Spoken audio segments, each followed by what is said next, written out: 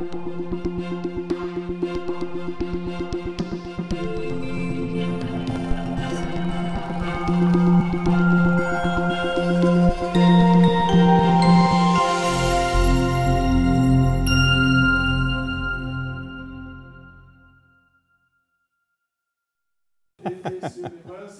because we met several times in several places on earth, and so it's a very good opportunity to see you once in Hanover. Thank you. A place that was known to you by the fact that it was always related to my name, but I guess that nothing more was known to you with regard to this place, but now you have seen something about Hanover and in Hanover, and I hope that you go back, as so many others, to tell people everywhere in the world that Hanover is worth to see. At least as far as the university is concerned, we are very, very much interested in the subjects you are dealing with, and Professor Russell McCutcheon graduated from the University of Toronto. He is himself a Canadian and graduated in 1995 and then moved to the University of Alabama, where from 2001 to 2009 he was chair of the department. In that sense, a very important person at the university, but his importance is not limited to administrative work alone. He is well known, as you all know, in the study of religions with regard to all his publications concerning methodology.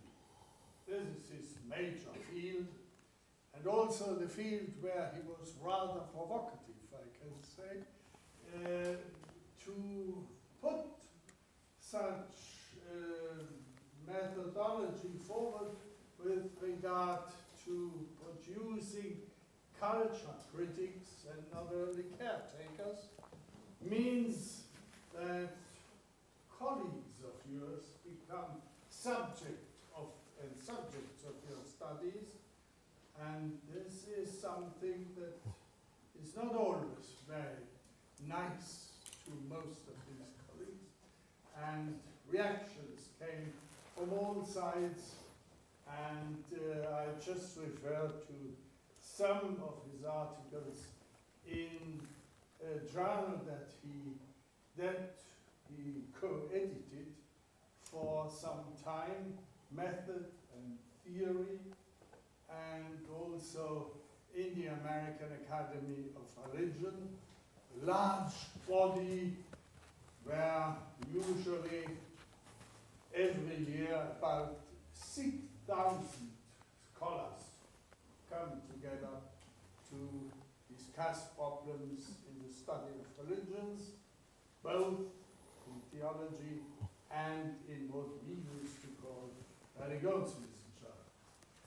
And they all, more or less, know what he was talking about then and reacted to that, some very aggressively, others in a more pleasant way.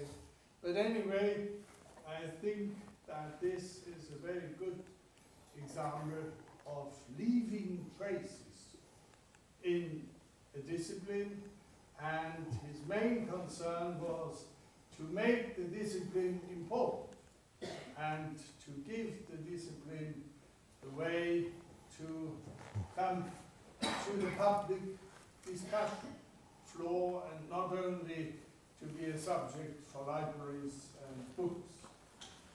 In this sense, we have one of the prominent scholars in this field of methodology, and I once again take the opportunity to welcome you here in this university, and now the floor is yours. Thank you very much. You're very kind. Good evening, everyone. I'm flattered and honored to be here. What a wonderful introduction. To be able to speak English this far from where I grew up outside Toronto is indeed an honor, so thank you very much. I don't quite use reading glasses yet, but I'm right at the point. So these are sitting here just in case things get a little out of focus. Early on in my career, my interest was in the notion of religion as used by certain scholars in the field. We've been talking about it in the class that I'm involved with here for the week. A certain troublesome way of defining religion as somehow being autonomous, one of a kind, somehow influenced by but uncaused by all kinds of other historical factors.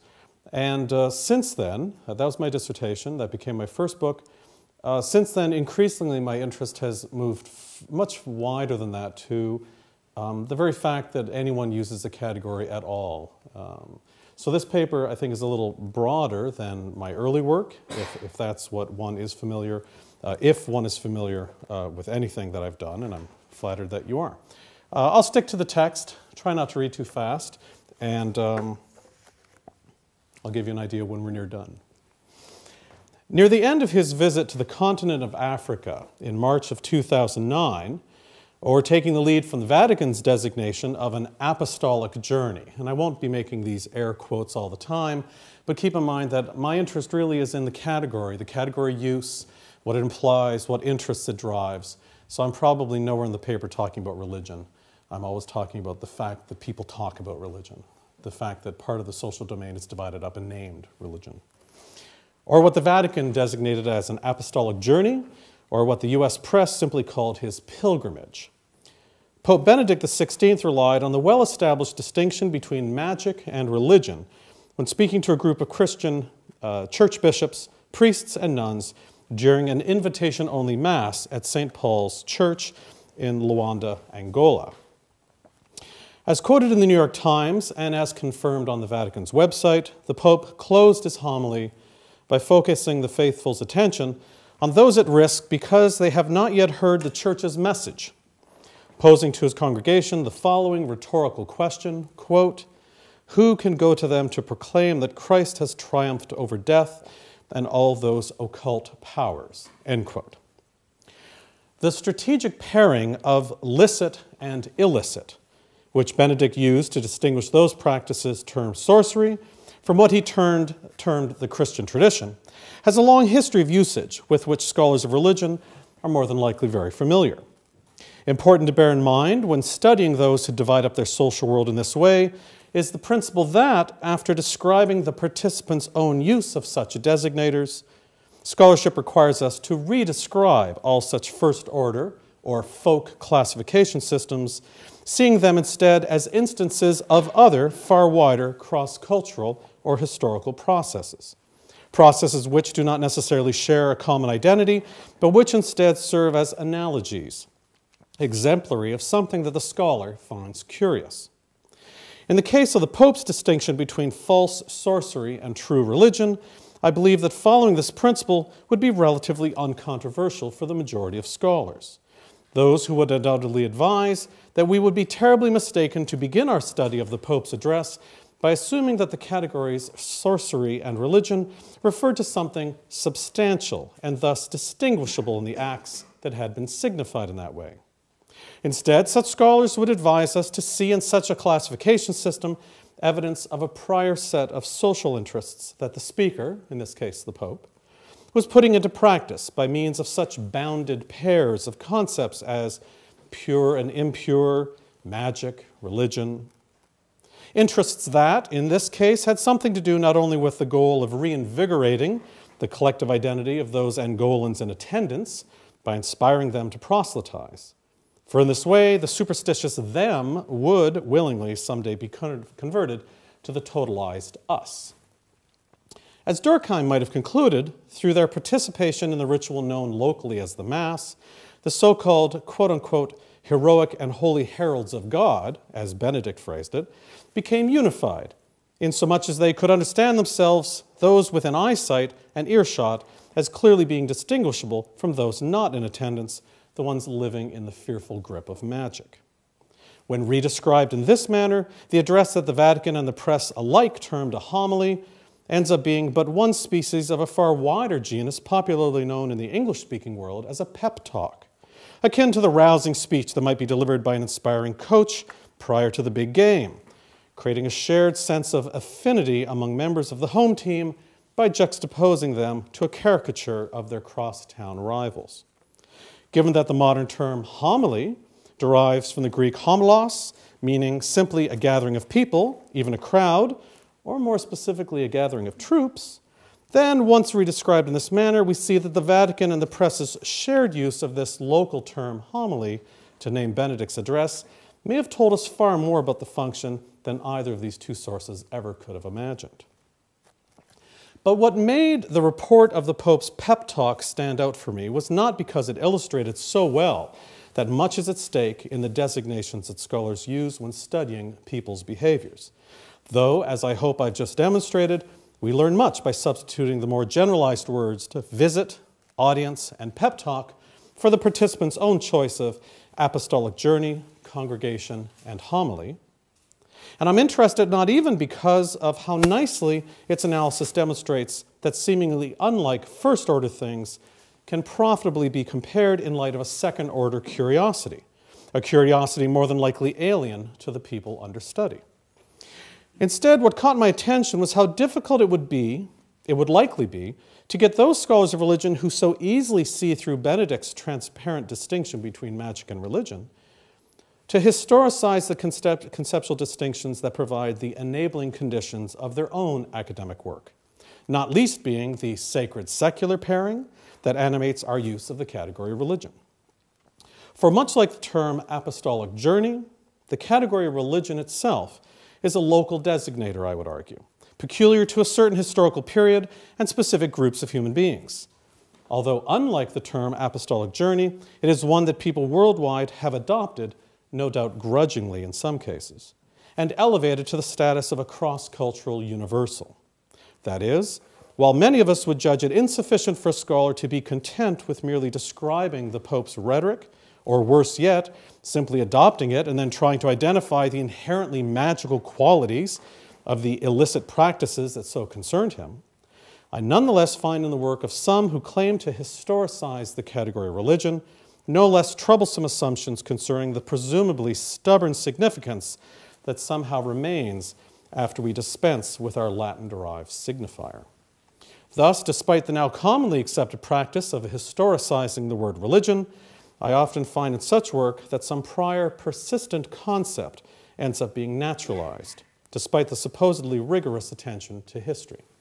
It is this strategically partial historicization that I wish to document and then to problematize in this evening's talk. Although I could cite a number of examples, given that I'm in Hannover, consider the conference in Bochum that I attended in the fall of 2008. Like many in the field today, its organizers conceptualized religions not as static things, but as ever-changing objects in motion. I think this is part of a long-range research consortium centered there that I was honored to participate in.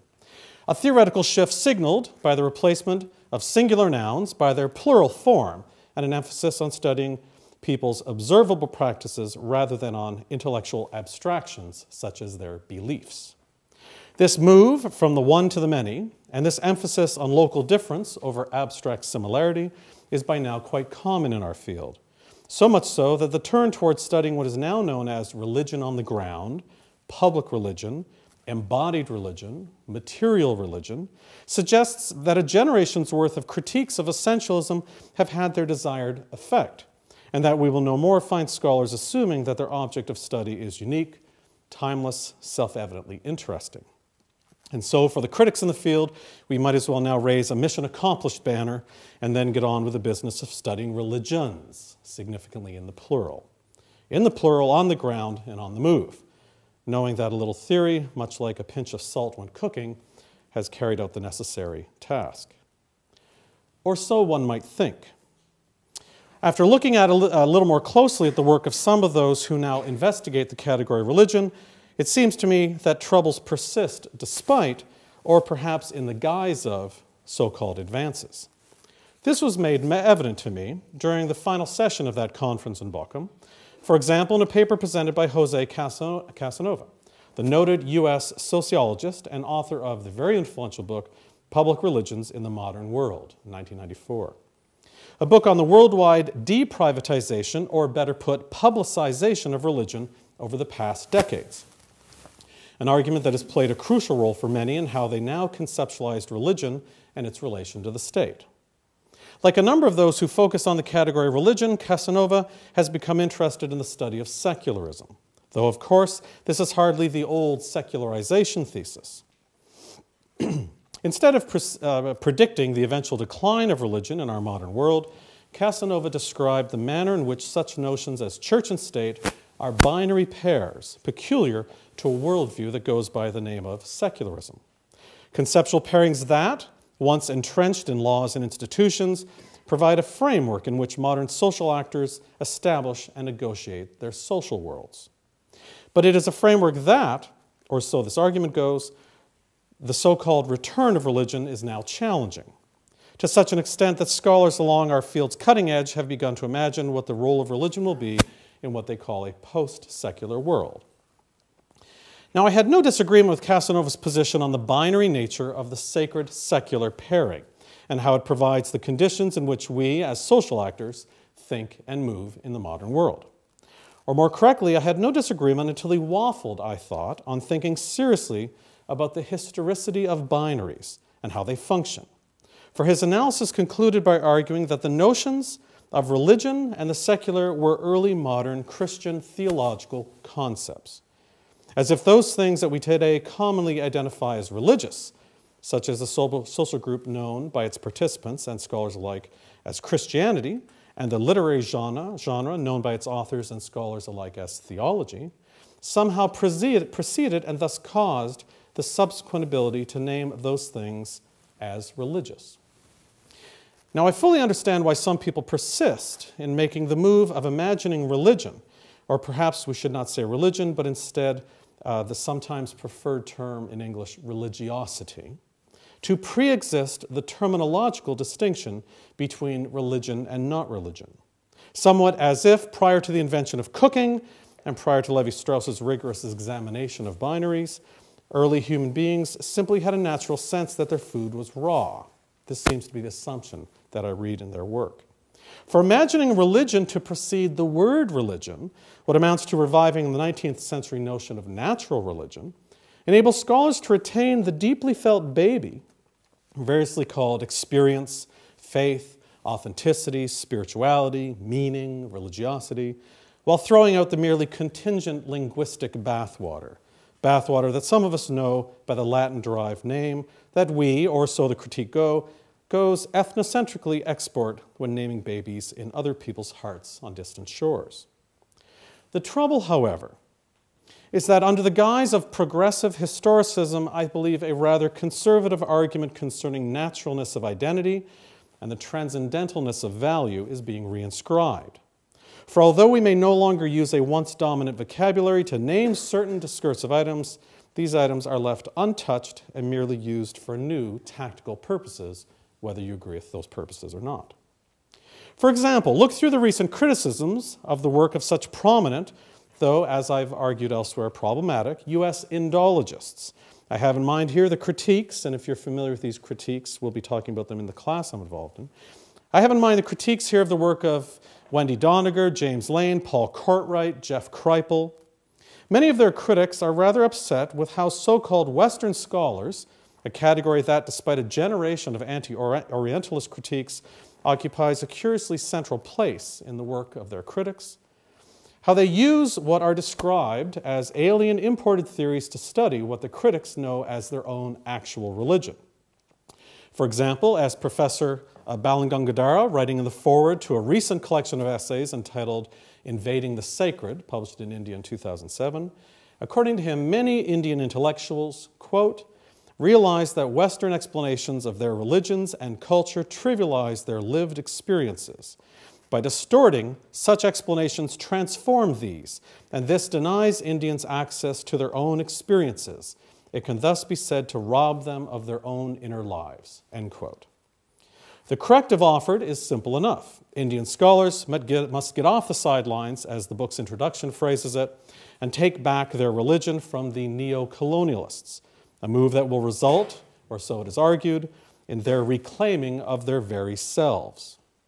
What I find interesting here is that the critics do not adopt the far more rigorous position by assuming that European-derived designators, such as the quoted terms in his text, culture and religion, as well as the increasingly popular category lived experience, they're not saying that they have no analytic value when it comes to examining, in this case, life on the Indian subcontinent, either today or in the past.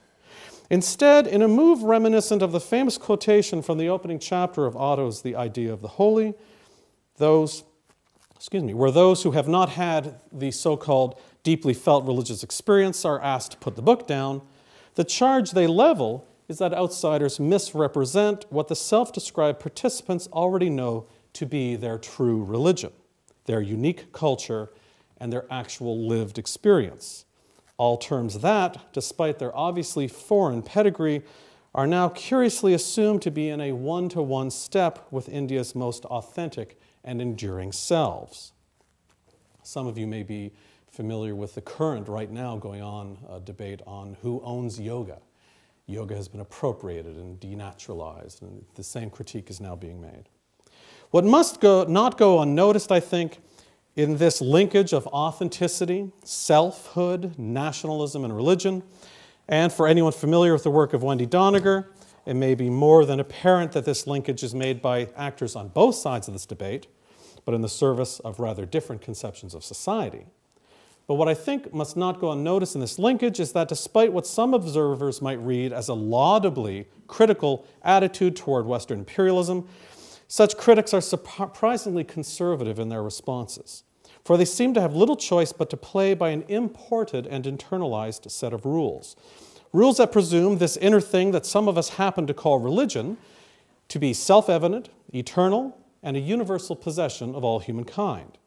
Rather than changing the rules of this scholarly game altogether, and, for instance, establishing in India and elsewhere the cross-cultural scientific study of, say, caste, conceived as a carefully nuanced historical and theoretical study that adopts and then elevates this no more or less folk concept to the status of a universal possession of humankind, they instead try to beat those whom they are criticizing at their own hegemonic game, which I think is a quick but no less useful description of the post-colonial situation among diaspora intellectuals.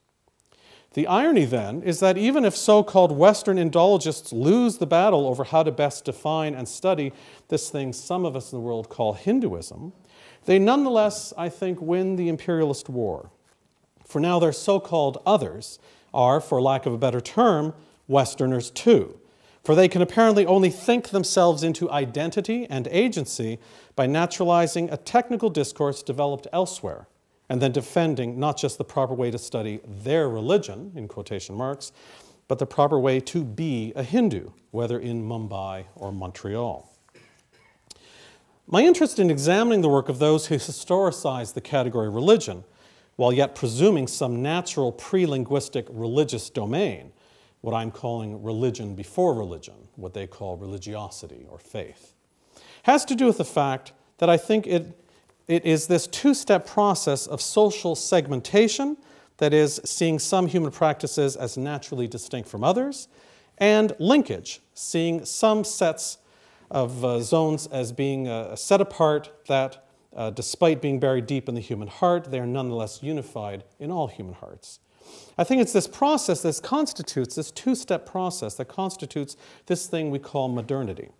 For example, we see this two-step identity formation process by which matters of difference and similarity are managed in the just read quotation from the Foreword to Invading the Sacred by Balan Gangadhara, no less than in the Pope's previously cited pep talk, when, for example, in response to some imagined relativist conversation partner who, despite seeing the difference between witchcraft and religion, advises, leave them in peace since they have their truth and we have ours, to that imagined conversation partner, the Pope replies, quote, "If we have come to experience that without Christ life lacks something, that's something real, indeed the most real thing of all, that it is missing, we must also be convinced that we do no injustice to anyone if we present to them and thus grant them the opportunity of finding their truest and most authentic selves, the joy of finding life." End quote. Despite the difference in the content and contexts of these two texts, exemplified in references to some homogeneously existing thing called the Christian tradition on the part of Benedict, and in Balangangadhara's interest in identifying the, quote, "properties that characterize India of today and yesterday," end quote, both writers, as products of those social conditions that we know as modernity, employ the very same techniques, the intertwined rhetorics of unique experience and enduring collective identity, to create an impression of ahistorical unity in contradistinction to those pursuing contrary interests and competing identities. And the point where this segmentation linkage process is perhaps most evident in our field is in the discourse on religion before the category religion. But I'm getting ahead of myself. So to return to documenting the problem of those who historicize the word yet naturalize the concept.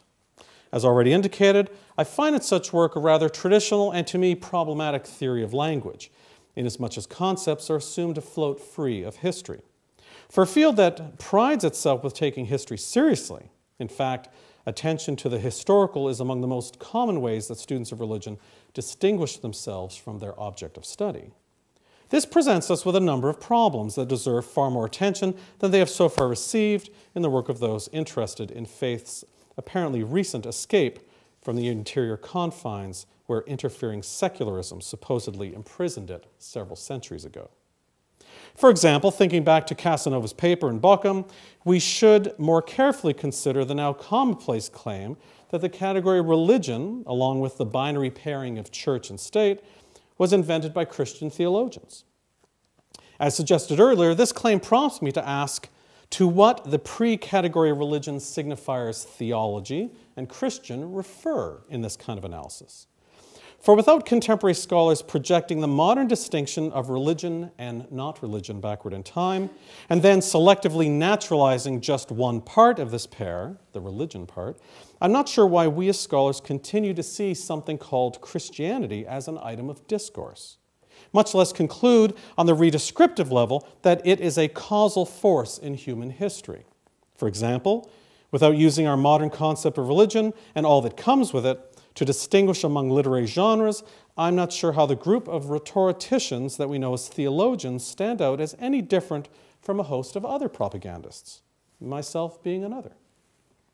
Now, of course, they have a first-order vocabulary peculiar to themselves, talking about such things as sin and salvation, and they work within their own institutional settings, but so do all propagandists. We all have our own vocabulary and our own social settings. If our job as scholars is not to sanction these apparently discrete identities by taking for granted the means that create them, but, as proposed in my opening example, to study how these identities become possible and reproducible in the first place, then as soon as we move from first-order description to second-order redescription, such terms as theology, let alone sin and salvation, ought to be dropped from our analytic vocabularies entirely. For we should see such first-order domains as analogous to other culture-wide processes. In much the same way, I'm unsure what to call Christianity if we drop the category religion. Is it then a mass socio-political movement that uses philosophically idealist rhetorics and ritual references to ancient victimization and capital punishment to mobilize their members? But more than this, without the discourse on religion, I'm not sure why we assume some discursive it will remain to correspond to whatever new signifier we attach to the artist formerly known as the Christian religion. This is why I'm troubled to find in the work of many who critique the category religion the intact boundaries of those things that we used to call religions, such as Buddhism, Hinduism, Judaism, etc. Would not a new analytic discourse rearrange the human material altogether, regardless how people themselves arrange their identities, name themselves, and authorize themselves? Sadly, regardless of what we call it, many of us end up studying the same thing as we did before because a focus merely on the word religion leaves untouched what Michel Foucault might have termed, quote, the internal rules of the reasoning process, end quote. Much as the no doubt well-meaning replacement of the word Negro and colored and then black, at least in the US, now with African American, leaves utterly untouched a logic and a system of practice that make it seem sensible and thus natural to classify and organize people based on the presumably enduring relationship between identity and skin color. Merely changing the term doesn't change the logic underneath it. Now, of course, I recognize that people long before us used the designator theology and Christian, to stick with my example, but, and here's the point that I think is too easily overlooked, just because the same words were used does not mean that they signified in the way that they do for us today. For as my friend and colleague in Canada, Bill Arnell, put it when commenting on an earlier draft of this paper, quote, Ignatius of Antioch in the 2nd century uses the term Christian, and even weirder, Christianity. However, he is not opposing these labels to anything like secularity, which would be utterly anachronistic. Rather, they are identity labels for group affiliation. Thus, to be a quote-unquote Christian, he writes, one need not have a concept of religion, but simply other identities that are not Christian. End quote.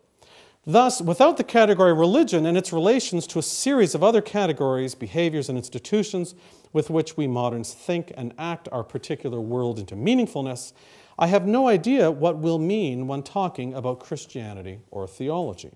Nor do I know why we, as self-described scholars of religion, will feel compelled to be the ones doing that talking. Simply put, without the discourse on religion, that is, without scholars merely adopting and thereby sanctioning how some people in the world understand and represent their social identity in distinction from other people's, would not the study of what we commonly know as early Christianity simply occupy a relatively minor place in the curriculum of a department of classics? So much like the role played by the creative corporate accounting in our present global economic crisis, supposed gains in historicizing the category religion, I think, hide undisclosed losses. For another example, consider the now commonplace preference for plurals over singulars. The gain in arriving at a more nuanced approach to cross-cultural and historical difference is overshadowed, I think, by leaving unexamined just what it is about all those Judaisms that makes them members of the same family. For in the proliferation of the many, a singular identity remains intact and utterly untheorized. I think here of Talal Assad's influential critique of the anthropologist Clifford Geertz's definition of religion as a cultural system. If we grant to Assad, as he phrases it in the introduction to his 1993 book, Genealogies of Religion, quote, there is no single privileged narrative of the modern world, end quote, then we will not only critique the export of the concept of religion, as he does so well, but we will also scrutinize how it is that, when such scholars do away with the universal, reified concept of, say, Islam, they somehow still know who the Muslims are, and thus who to go study. That always fascinates me. When you get rid of Islam, you still know how to study Muslims.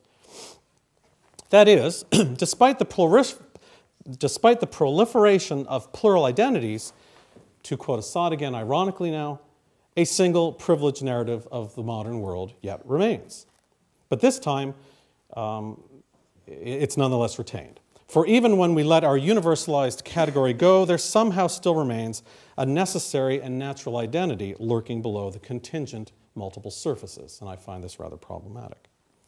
And it is just this sort of naturalization that occurs when scholars privilege one part of what is supposedly a binary pair so as to conclude that, as I said earlier, theologians created secularism.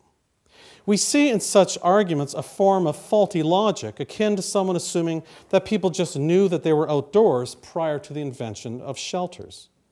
In both cases, identity is presumed to predate the discursive conditions necessary to think it into existence in the first place, much as if Adam just knew he was a man prior to the creation of Eve, to borrow a quick example from an ancient Semitic creation tale with which some of you may be familiar.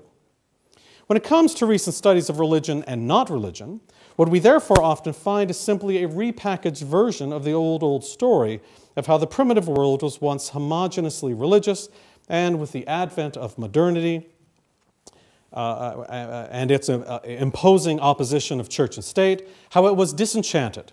We could go so far as calling this, I think, the new secularization thesis. It is a thesis in evidence, for example, when scholars critique the noun religion while yet relying on the adjective religious. And I see this all the time in the literature. I find this so fascinating. For instance, consider Mohammed Zayman's interesting Princeton University press book from 2002, The Ulama in Contemporary Islam, in which the British colonial use of the category religion is, in my opinion, in his book, rightly named as a socio-political management device. Yet having freed himself from the oppressive category religion, as he phrases it, the author is still somehow able to speak of people's faith as being different from their political orientation, going so far as to invent the awkward term religio-political, one word, and using it as an analytic tool as if it's actually naming something. And he's somehow still able to identify such items as religious history, religious scholars, religious authority, religious traditions. Somewhat reminiscent of a mythical phoenix, the adjective, which unlike the reifying concept religion, has the supposed advantage of naming an authentic quality of people, or so the argument goes, miraculously arises from the ashes of the noun's critique. Yet if we agree with Zayman when he argues that, quote, British colonial officials routinely invoked what to them were familiar and often self-evident concepts and categories, end quote, to manage the colonial population, then why are we not also entertaining that his and our, quote, familiar and often self-evident concepts and categories, such as the presumption that religiosity predates our modern ability to name things as religious, maybe it's also up to something?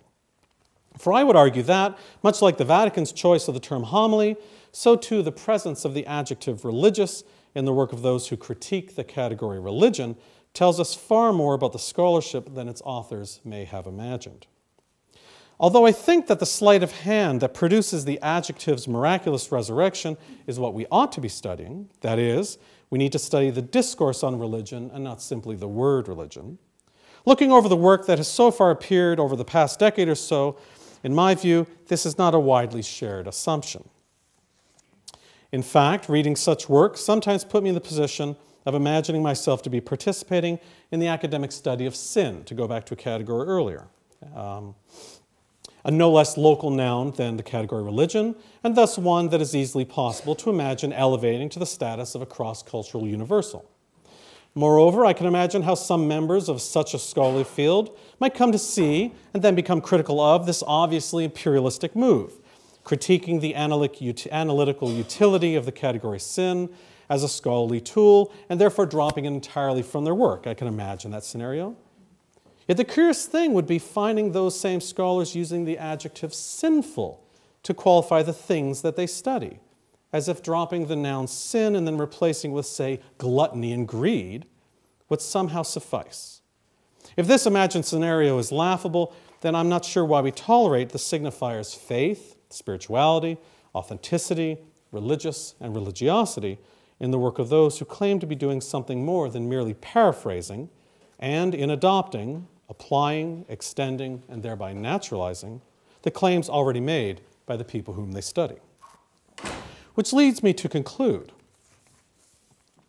that of the two best-known Smiths in our modern field in North America, each of whom represent contending sides of the issues that I have too quickly surveyed in this paper tonight, Wilfred Cantwell's work is, lamentably from my point of view, far more representative of the modern field than Jonathan's. My hunch is that this is because the strategic social interests that can be accomplished when using the former's distinction between interior faith and secondary observable practice, interests that are doggedly undermined by the carefully composed comparative studies of the latter Smith, these interests are easy to extend using the former Smith's work. For by helping us to distinguish between the pristine individual person on the one hand and his or her subsequent social situations on the other, the scholarly tradition represented by Wilfred Cantwell Smith prevents us from ever examining the institutional practices that led to just this or that view of the individual in the first place. Thus, a limitation is placed upon our scholarship, for while we can historicize the language in terms of which our meanings are exchanged, we can never historicize meaning itself, let alone its presumed source and presumed destination, the self. What I am arguing is that despite its seemingly progressive tone, a highly effective depoliticization of the social is taking place when we limit our critical work simply to the word religion, tied as it is to notions of interiority, autonomy, privacy, individual choice, authenticity, lived experience, and thus enduring social identity and intentionality. The folk and scholarly category religion is part of a wider discourse of the modern universal subject, that which today finds its political home in the notion of citizenship, its economic home in the notion of consumerism, its kinship home in the notion of race, to name but 3 sites where a typically modern individual is created. I therefore advise reconsidering our critiques of the category religion and much of our current work on the secular, seeing the persistent habit of assuming people to have rich, active inner lives as but one more folk site where a specific form of what Foucault aptly termed governmentalite has been globalized, a process that has legitimized certain types of subjects and specific types of social relations. For as I see it, the mission of scholarship is not to reproduce and thereby normalize such local processes, whatever the political ends to which they are working, for this is a process that slips sui generis religion in behind the mask of its adjective and its plural, as if some enduring value mysteriously lurks in the background of our contingent vocabularies. Instead, regardless how the people we study may understand their own systems of classification, and regardless how close some of these systems are to each of those that we use in our non-scholarly personae, I presume that our work as academics requires us to take such processes seriously as history, and thus as contingent, as fleeting, and therefore as requiring labor if they are to appear to us as permanent acquisitions of this thing some of us call the human spirit. Recovering this labor, I contend, is the task of scholarship, a task that I think has yet to be accomplished in work on the category religion. Thank you. Thank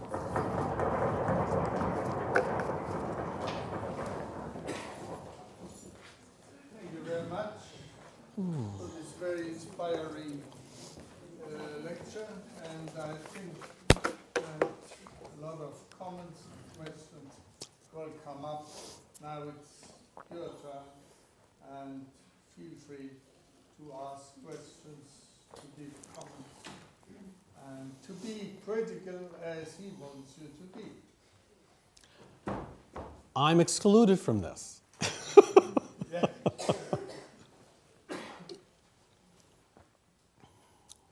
I hope my paper is not too confusing. It's still, this will become a chapter in a book that Bill Arnell, the person I named, who's a Q scholar, if you're familiar with New Testament studies, right? That's what Bill does, but he also writes in this area.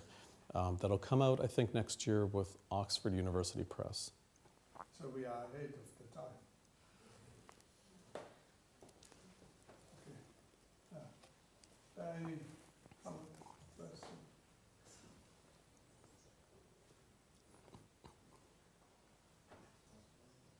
Perhaps You can email them to me. Perhaps I can ask a question with regard to one of the sentences you said, if I remember it well.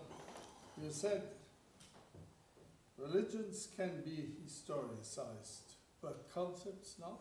Is that what Well, I was trying to phrase what the position I'm critiquing would say. Yeah. And I find that very troublesome in much of the work that the people who when we meet at conferences who think we agree.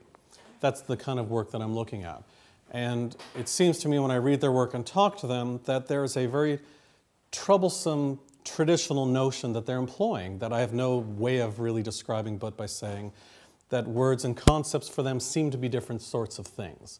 That somehow they presume that, I'll give you an example, silly example perhaps, but I love looking at textbooks as data, and John Esposito and 2 others, I've written on this, I forget the other people's names, produced what has become a pretty widely selling Oxford University Press World Religions textbook in North America. John Esposito, you may know, very well-known American scholar of Islam. And early on, they have the Let's Define Religion chapter, as you would expect to have. And they say, picture yourself in ancient Rome to the reader.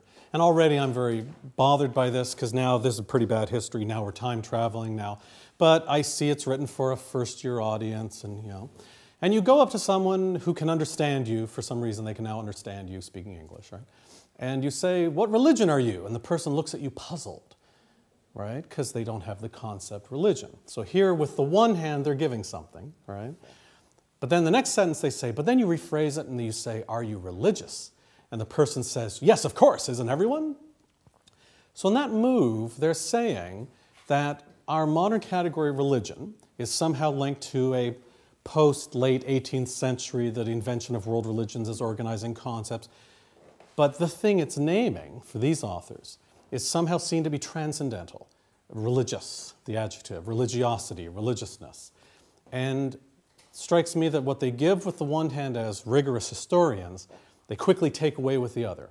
And somehow this local designator that is local to an awful lot of human beings today, it's been very successful, obviously, in moving from Latin-based roots, European certain language families, but now it's presumed to be in kind of a one-to-one agreement with human nature, such that I assume most of us probably think, I grew up thinking, everyone has a religion. Well, for me, that then becomes an opportunity to do little mind experiments, to say, well, there's all kinds of human beings the world over who use all sorts of local classification systems to arrange their world, move within the world, identify who to trade with, who not to trade with. What would we do if they arrived and tried to elevate what is obviously to us their local classification system to become a transcendental value of the human, such that we apparently have a caste and we don't even know it? Well, we would laugh at that, how silly. Well, I want to be a bit of an equal opportunity scholar in that move to say, well, religion, the concept religion, the category, our very way of using it to sort people, the census. You know, sooner or later, you're going to say what religion you are. Your example is quite obvious in a certain English-speaking context. But I wonder whether it's really true. Because I would give two examples where I have a problem. One is, I think in certain parts I'm not so well informed about that, but perhaps some of the students can help who know these areas much better than I do. But my guess is that in certain areas of Eastern Germany, for instance, people wouldn't understand if you asked them whether they are religious. What would that mean to them? I think religion is somehow, in a certain sense, a pre-academic word. One of the things I was always struck was when I gave the introduction to the history of religions, I talked about religions during the whole semester, and nobody asked me what I was talking about. It was presumed in somehow pre-academic way that everybody understood what it was. And they waited for presentations about Islam, Hinduism, and so forth. But I wonder whether these people would really know what religious means. And moreover, my second example would be, because in German we use religious, but I don't know which equivalent we could use to ask this question in languages outside the European context. For instance, in Arabic, what does religion mean? I don't know. Religious. The religion is used as a term that serves as a translation for certain things. But I wonder what religious would mean in Turkish and Arabic. I couldn't translate it. We can ask one of the Turks here how they would translate religious. I don't think there's any equivalent. And in Indonesia, you have Agama, for example, the book you were talking about, the world religions. I think the second author might be Mark Woodward. I'm not sure, but I think it's I'm not sure. Or Hefner. I think somebody who's working on Indonesia. Yeah, I can't recall if there's three. They're all three American authors. Is Woodward a Brit, or am I wrong? I have no idea. I can't. It might have been. I can't recall. At Arizona State Okay. University, and what I can imagine now is for example, that they take the category, if they ask in Indonesia, what religion do you have? You don't ask for religion, you ask for agama. So you have the agama, and if you ask if somebody is religious, you actually ask if he believes, so if he percaya, and so it's not the distinction religion and... But my trouble is looking for the functional equivalence, because we come to the situation already knowing that our category is transcendental. We know these differences, but right. The problem we have is how to bring it to a broader audience. So if I write a book about agama, if I have title, let's say, or in my introducing chapter, I would write, well, asking an Indonesian, what agama do you have? Okay, so first of all, I would have to define agama. So what is agama? So I would have to take the Indonesian categorization of agama to distinguish it between belief systems, which could be religions in our academic view as well. Or but you might have a problem to use that for Confucianism. Confucianism is agama. Is agama. Meanwhile, but it was not agama yes, before until it was. 2006. Yeah. So but see, for me, the interest is a bit of a meta-interest. The very fact that we know to talk about the things we're already talking about. Yeah. How do we haven't started talking about bowling. Yeah. See, that to me, that's the move. The very fact that we know what functional equivalents more or less meet and Confucianism means we're already in the discourse on religion. We already know it's a universal possession of humankind. We already know the terms don't quite meet up, and so we have to have some, and that's already part of my data. I'm already interested in how did we get there, because I don't think it is. I think use the category of religion as your own tool, define it as you wish, and but it's that move that presumes, and here's our old essentialism. This is sui generis religion by another name, because somehow we know that our tool is a universal possession of humankind. And I'm thinking, wait a second, there's a very difference from, This, what I refer to is that religious would be a general term that is understood by everybody. Religion perhaps is very Eurocentric, but religious is a term that I hardly can translate into other languages. Well, just with the Indonesian yeah, context, of course, if you take this example that you translated by in what thing do you believe, of course, then you have a description of what religious means.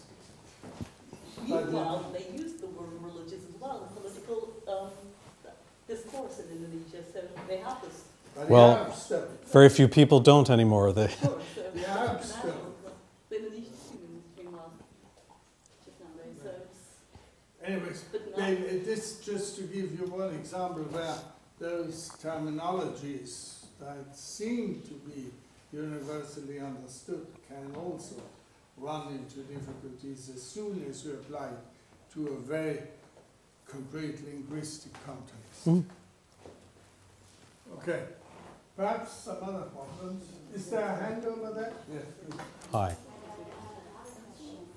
we see that we're talking about public discourses, do you see any indication or maybe evidence that that happened before a very strong focus on having a discussion about religion, however it was categorized?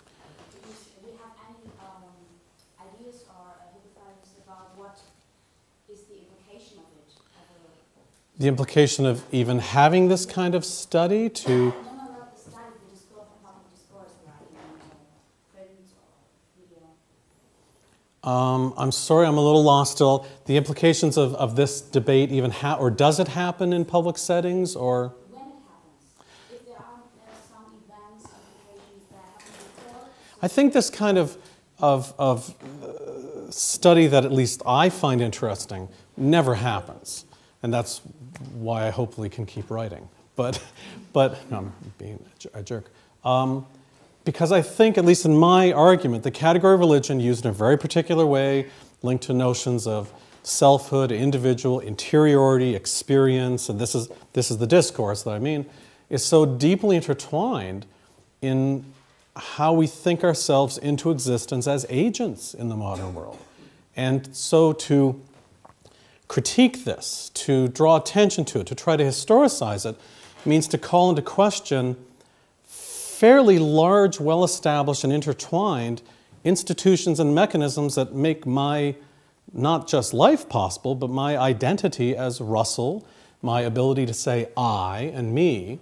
But I think this category of religion doesn't cause all this. Please don't think I'm making the, but it's deeply intertwined into this, and I would say since late 18th century onwards, when this word, 17th, 18th century, and we start to see this word in the literature, no longer naming social identity. I'm a-religious, right? I'm a member of a monastery, I'm a member of a group, and the invention of that interiority that other people in other disciplines start studying, hence the notion of subjectivity, the notion of the self, and that's my way into people like Foucault. That's why I find these people very interesting, because I'm thinking we as scholars in the study of religion, I think, are part of this historical movement that we've seen over the last 2.5 centuries in the European world, the North American world, the colonial world, and now worldwide, such that you can't imagine human beings today not having a nationality. It's impossible to imagine that. I am Canadian. Though we all know, if we've done that kind of study, that nationalism is a fairly recent invention, that people carrying passports to move around the globe is a fairly recent invention in the human history. We'd probably be in error to think that citizenship or citizenness was some eternally woven in part of my identity. But it's been an incredibly successful way to manage human beings, it seems, and to achieve certain sets of interests that I love the fact that I can turn my TV on and do certain things in Facebook, and but to call that into question takes a tremendous amount of effort and undermines a number of things that historicizing can undermine things by pulling away their authorizing strategies, techniques. So thus it makes this discussion extremely difficult to have, such that when you meet people who study secularization, they will assume, my argument, sacred secular, that the sacred part of that pair is eternal and it was always there, and the other half just kind of got invented somewhere in the late 17th century. And I just think that's really poor scholarship. It's like saying the concept of we was always there, and then we met some other people, and now we invented other. That's just bad scholarship. But yet in our field, we routinely grant people who study secularization, we routinely grant this to them. That thus we know there was religious people in the 12th century, in the 11th century, and that we just know that. And then along came this thing, secularization, and it hemmed religion in, and it privatized it. And I just think that's really poor scholarship. To take seriously a binary pair is a binary pair. And prior to that, who knows how human beings thought themselves into agency. Let's try to study that. How do you study that? Now are we going to do an archaeology? It's a brand new challenge. But I'd say let's not take our contemporary conceptual pairings and simply pitch half them backwards in time as if they're eternal. I don't know of a good example, but that doesn't answer your question, I don't think. I started to ramble.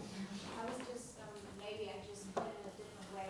Could you share the opinion that maybe to characterize oneself, to make identity, you may have to discuss about different religions in terms that is different, that is not us. So that is, I just feel like this is a main influence on the public discourse on religion. I think, okay, I'm trying to connect to that comment. I don't disagree. The things that in society, we were talking about this earlier, the things that in society get to count as religion generally often will strike me as socially safe sites of difference. How that's not me, the things you're talking about, identity, I'm not that. The things we call religions, well, the students in my course tomorrow are going to read a piece by Karen Armstrong, British scholar of religion, widely publicized, a lot of bookstores. You go in North America, there's all the Iliade, all the Joseph Campbell, all the Karen Armstrong. And she's right at the front of the list talking about Islam was hijacked. So the argument about authorized, essential, normative, real versus derivative, wrong, right? So the things that get to be called religion in this analysis are sites of difference that are rather socially, politically benign, that aren't threatening to a certain kind of set of status quo interests that probably benefit me. I flew here on jets, and I have a good life as a professor, and so I don't question that. The things that fall outside that, they're not religions. There's difference, but they're too different, and thus we come up with a host of vocabulary terms: cult, fanaticism, ideology. We have all kinds of different terms we use for that. So it strikes me that if that's what you're saying, I think we agree that the category of religion seems to be a crucial category for managing an economy of difference within certain prescribed boundaries, boundaries of tolerance, acceptable. Outside that boundary, you would never use the term religion, right? These would be termed cults or whatever. So it strikes me all along, I've tried to write on this, that the category of religion is part of a liberal democratic vocabulary. What gets to count as religion? Is it allowable? Is it not allowable? Should it be taxed? Should it not be taxed? These kinds of debates. I'm not sure about the situation in Germany, but in the United States, and Jonathan Smith is one who pointed this out to me a long time ago in his writings, it's the Internal Revenue Service, the tax people of the federal government, who actually define religion. That's where it's defined in U.S. law, and that makes a lot of sense because the category is used in U.S. law to determine who will and will not pay tax or have certain kinds of privileges, and it makes sense that that's where it's defined. And if you look up the define, it's a definition, it's a wonderfully circular, vague definition. You know, religions are religion-like groups. You know, well, this applies to all the disciplines. Of course, with different vocabularies and categories.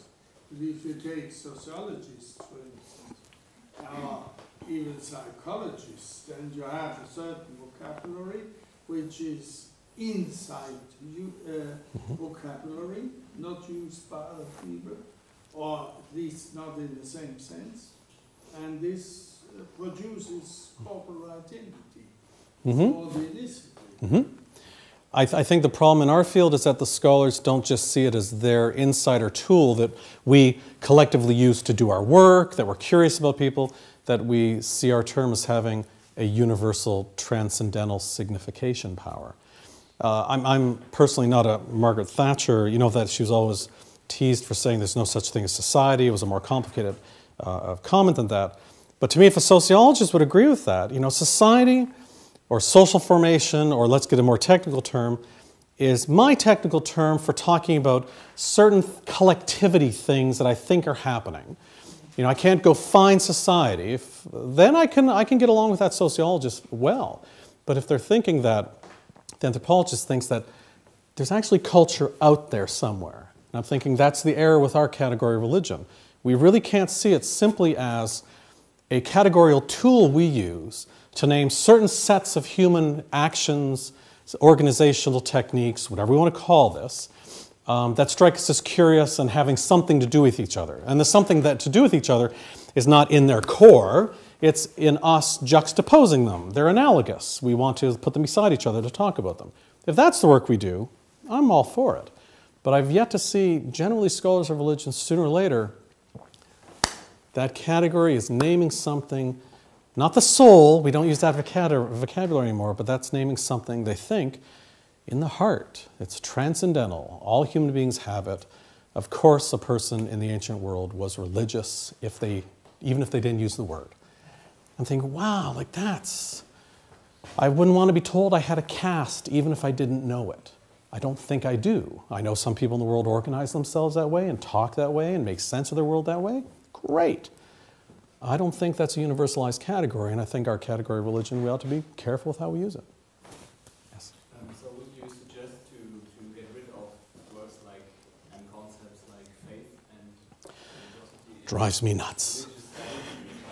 Because that's, to me, that's in English, the sleight of hand, the magician who's doing prestidigitation, the quick movements of the hand to fool you, right? Card tricks. I think that's all those terms are doing. That this is why, but that's a very strategic move, and it's a very handy move, I think.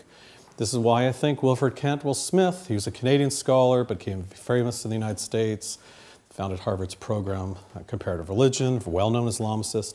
That classic move he made, which he didn't invent, a lot of people before him did this, that there's faith in transcendence, and then it's the secondary outward cumulative tradition that it inspires. Like that move right there is a strategic move, I think, because now you can seem to be historical, tradition changes, but the inner experience, and you've read Smith, and it's a very dated work, early 1960s, 70s, early 80s, I guess, still even. But it reads very similar to much of what I read today, that there's still this enduring faith. It's philosophical.